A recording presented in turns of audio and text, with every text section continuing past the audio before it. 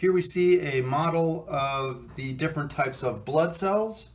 I'm going to show you a little hand-drawn deal here for a second. This silly thing on the left there says, "Never let monkeys eat bananas." Well, what that is just kind of a mnemonic so that you can remember the sequence of the different white blood cells. So you see those white blood cells listed in the middle there: neutrophil, lymphocyte, monocyte, eosinophil, basophil. They have the same first letter as the mnemonic. And then on the right, you see if they are a granulocyte or an agranulocyte. That is, if they have granules in their cytoplasm or not. And I'll post this later. So let's look at these guys. First of all, let's look at the red blood cell. So all these little red circles are what they call erythrocytes. So erythrocytes are just the fancy way of saying red blood cell. And these guys are the ones that carry your oxygen and some carbon dioxide back. And they are by far the most common cells in your blood. These little blue specks that you see here, these are called platelets. Another name for platelets is thrombocyte, because a thrombus is a clot, and platelets function in clotting. Now let's go to these other bigger, sort of more fancy looking cells. These fall under the class of cells called leukocytes.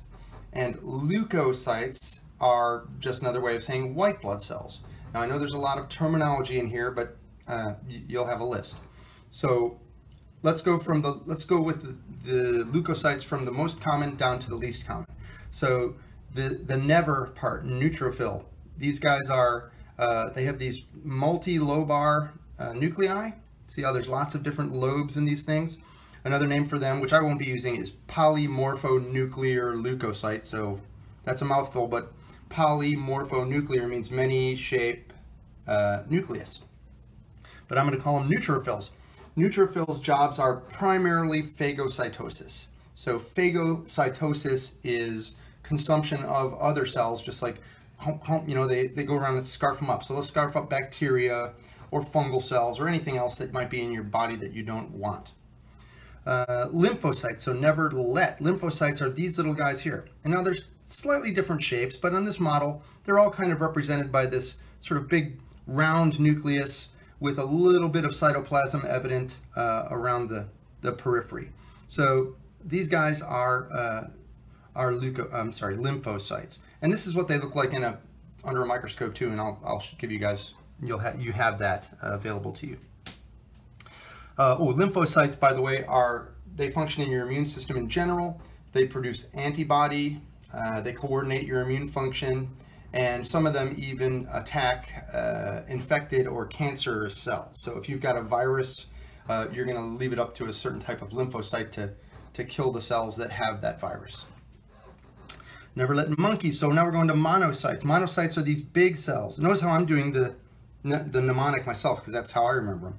So monocytes are these big cells, and they're generally bigger than all the other cells, and they usually have this sort of kidney bean shaped nucleus. This guy kind of looks, you're just looking at it from the side, so it doesn't look kidney bean shaped, but if you turned this cell somehow that way, you'd see that kidney bean shape. So big cell, big nucleus, usually with this sort of, crescent shape or kidney bean shape. Monocytes are phagocytes, and they go around scarfing up other cells, and they also can migrate out of your bloodstream into your other tissues, and they become what's called a macrophage. And a macrophage is just a big eater, macrophage.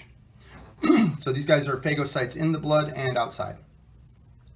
Never let monkeys eat. So now we're going to eosinophils. Eosinophils are, I don't know if it really shows up here, but these little granules in here are red. So they kind of dye red under a particular stain. So, and usually they've got a bilobar nucleus and with the red granules in there. Eosinophils are neat. They phagocytize also, but they also have a specialist job where they lyse, which is to pop. They lyse parasitic worms.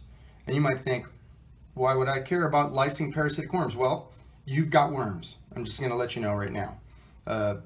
These little nematodes are really common all over the planet and in most organisms. So running population of worms that you contract or and fight off are killed off by these eosinophils. Never let monkeys eat bananas. So bananas, there's only one banana here, and that's the basophil. So this little guy down here in the bottom left is a basophil. They are characterized by lots of little dark granules. Under a microscope, they almost look sort of black because of the number of granules that you see there. But these cells are, again, specialists in production of a molecule called histamine. And you've probably heard of histamine as the suffix to antihistamine. While you take the antihistamine pills to reduce the amount of histamine you're producing, or the effect of the histamine, if you're having it like allergies. So histamine is a good thing for you because it causes what's called the inflammatory response, which is a general swelling and heat, redness of tissue that allows other white blood cells to rush to that area and fight infection. So basophils produce histamine and also another molecule called heparin. And heparin is just a sort of a standard anticoagulant, which is also good when you're fighting off an infection because you don't want to clot. So anticoagulants prevent clotting. The stuff around here, by the way, all this yellow background just represents the plasma, which is the liquid portion of your blood, and it's the medium through which those cells are transported.